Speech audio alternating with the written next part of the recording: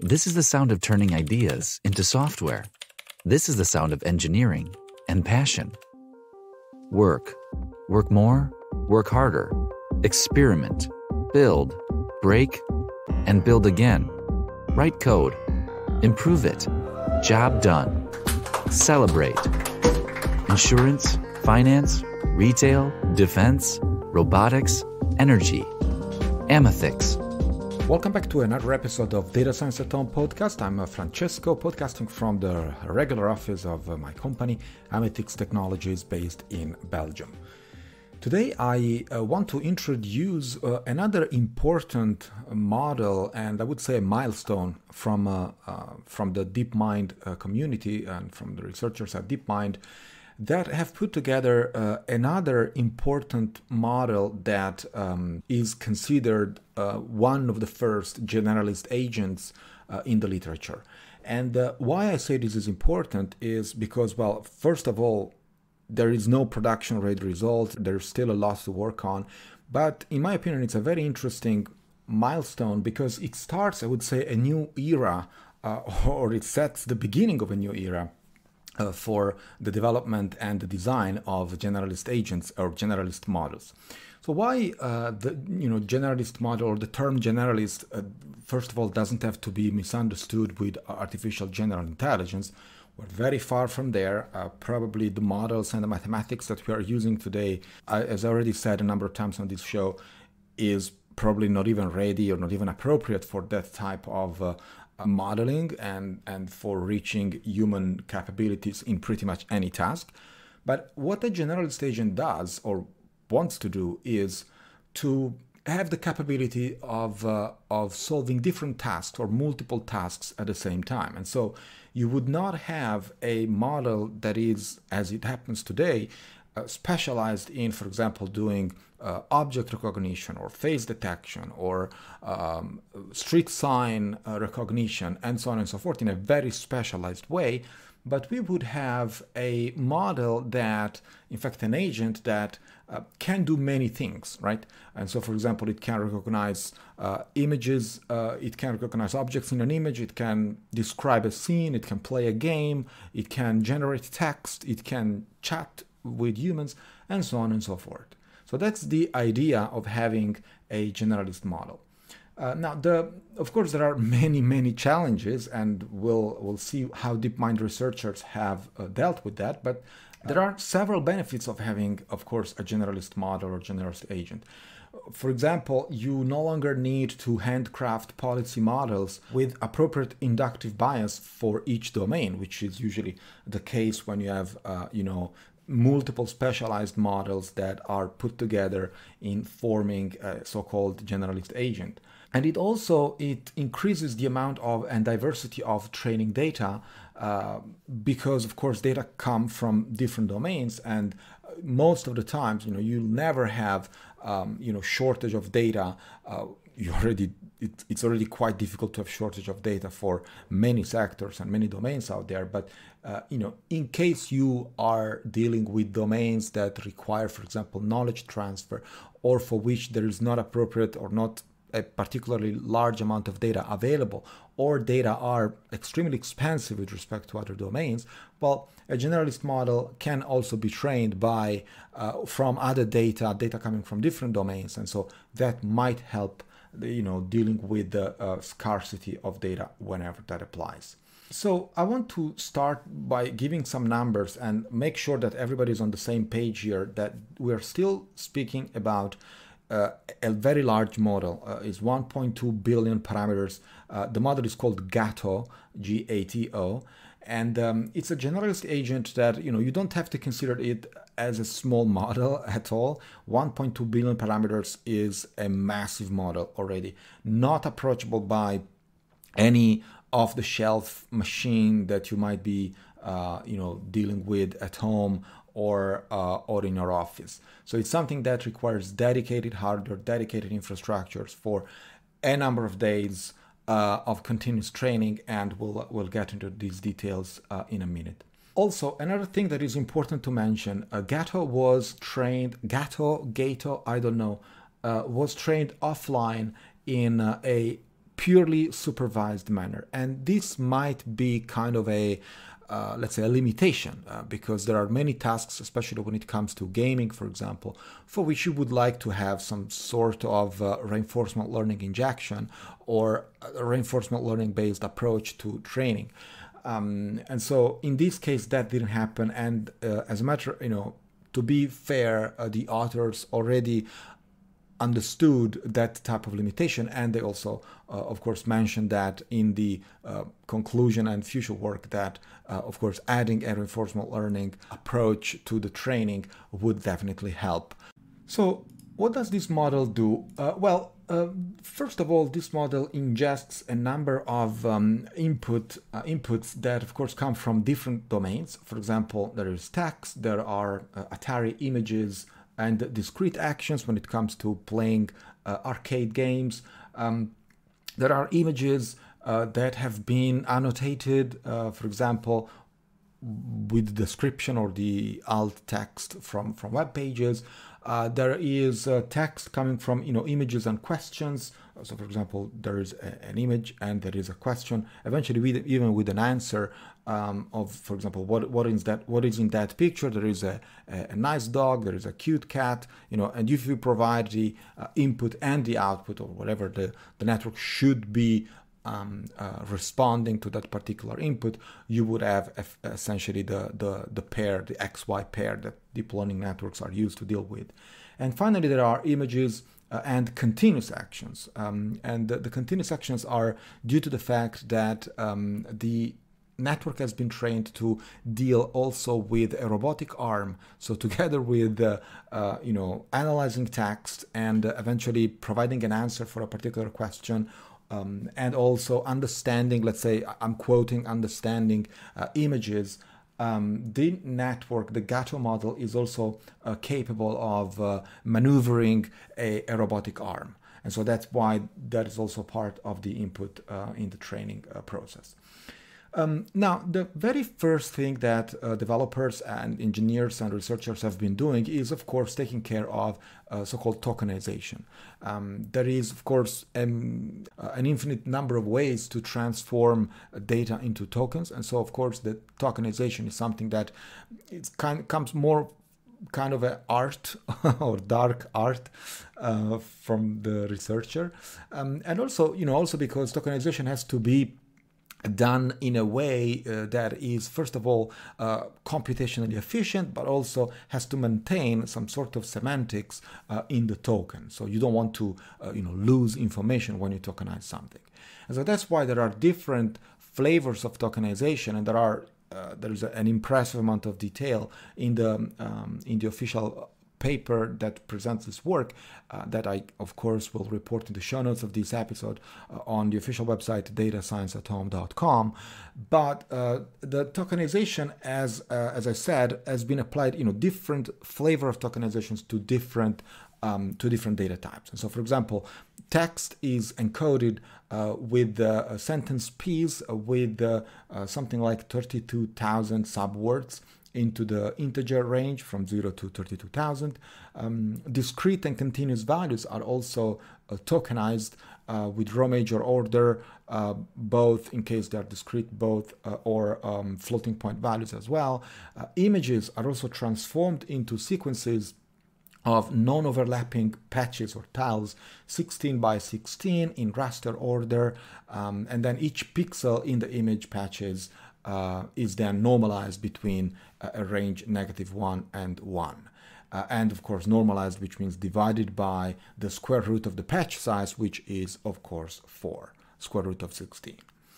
Now, all these tokens are essentially embedded. So after tokenization and sequencing, because you have to create the sequential, put the input in sequential order, in fact the tokenized version of the input in sequential order in a sequence, the researchers apply a parameterized embedding function to each token. And that's clearly to maintain some sort of control on the dimensionality of the problem. We have seen this happening a number of times already. It's pretty much standardized technique when it comes to high dimensional models. And finally, the tokens that belong to image patches, so the visual ones, the one for the images, are also passed or embedded using a single RESTnet block in order to obtain one vector per patch. And so when it comes to training, Gatto's network architecture has essentially two components that work together. The first is the embedding function that, of course, as I said, transforms these tokens to token embeddings.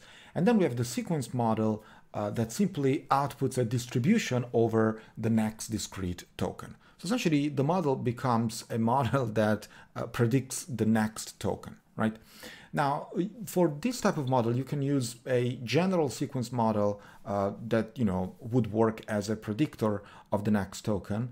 And we have seen this many times in many domains. Even on this show, we have seen the sequence models in action to predict the next token when it comes usually for NLP models. But researchers at DeepMind, however, they chose a transformer for scalability reasons. And as I said, 1.2 billion parameter model is not something that you can deal with your regular laptop here. It's something that requires dedicated hardware, and of course, it's something that requires a scalable sequence model as well. Let me give you some numbers about the architecture of the neural network. It's a 24-layer with an embedding size of 2048. And there is also a post-attention feed-forward hidden size of 8,196, and of course that totals 1.2 billion parameters. The training model, the training process has been performed on a 16 by 16 TPU, so tensor processing unit V3, for 1 million steps with a batch size of 512 samples, and for about 4 days. So when it comes to the data sets that have been used for training, to train Gatto, well, it has been trained on a very large number of data sets, comprising natural language, image data sets, of course, and Atari games as well. When it comes to the vision language dataset, they have used a line that consists of 1.8 billion images and the alt text annotation of each image.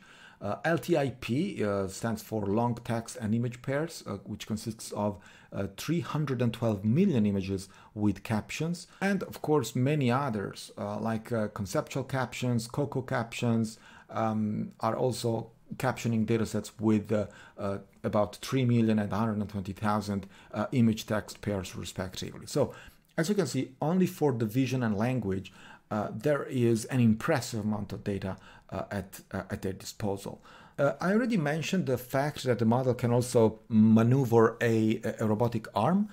And of course, researchers have used RGB stacking data. It's an environment that is made of blocks, RGB blocks, and essentially the task of the robot is to stack these blocks together. And this has happened in real and simulation. So are we curious to know how did it perform after training and what are the capabilities of such a generalist agent? Well, to start with, before showing the results, of course, we have to explain what does it mean good and bad, right, for such an agent. And so, performance are measured as a percentage where 100% corresponds to the task, that how an expert would solve that particular task. And of course, 0% corresponds to random policies. So essentially, randomly assessing the solution of that particular task. And depending on which benchmark the researchers have used, they have used many, and of course you will find the details in the official paper. I will just mention a few. There is a relatively okay-ish result. For example, when it comes to the ALE Atari, Gatto achieves the average human scores for 23 Atari games, which is pretty good, considering that we haven't trained the model specifically for, playing Atari games. but just together with many other tasks, it's pretty decent, I would say. And as I mentioned, this has been done in completely supervised manner. So the training, usually a deep learning network playing games, usually happens, under a reinforcement learning context. There is also Baby AI. It's another benchmark that is used for assessing the quality of the solution provided by an artificial intelligence model. And Gato achieves over 80% of expert score for nearly all levels. So that's also pretty good. For the most difficult task, that is called boss level for a reason, Gato scores 75%. So also there, considering that behaving as an expert would be 100%, being at 75% in a first attempt of generalist agent, I would say is not that bad.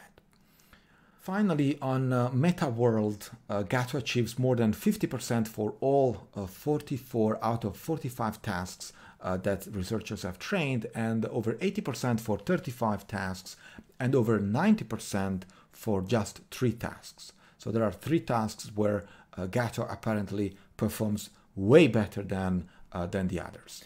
So, as a first attempt, all this work is, I would say, absolutely interesting and worth the reading, because there are several techniques and several details, especially provided in the appendix, where if you are a deep learning practitioner, you definitely would like to read. Of course, in this show, I cannot go through all the details of this model. That's what academic papers are for. But what I would like to spend a few words about the impact of such a model, which is, in my opinion, also very important. Because, as I said, generalist agents are growing in terms of interest from the community, though they're currently not present at all in production environments for a reason, because there are many risks, of course many benefits as well, but definitely too many risks before deploying a generalist agent in I would say an uncontrolled environment, or an environment in which there are also humans. One thing I would really be cautious is related to the cross-domain knowledge transfer, which in my opinion is a very powerful concept. The fact that you can train a neural network in a particular domain and then extrapolate or transfer that knowledge and utilize that knowledge in another domain, in another sector. That's absolutely powerful. But I would raise an eyebrow if you trained let's say, neural network or a massive model playing arcade games, maybe fighting games, and then move that knowledge into the real world on another task that, I don't know, requires, for example, surveillance or requires to interact with humans. You never know how that knowledge has been transferred, in fact, from one domain, which is fighting, after all, into another domain. So also, another thing that we don't have to forget is that deep learning models and statistical models in general, in fact, optimization is a bad beast sometimes, because we are what we are doing here is minimizing a loss function. And also about that, in the paper there is a very interesting section how the researchers have designed the function optimization part, and of course the loss function optimization. But essentially what deep learning does is minimizing a loss function, minimizing a function. So there is nothing that gives you a quantitative approach to, for example, ethics, or to acceptance, how acceptable is a particular action in a particular context, in a particular scenario.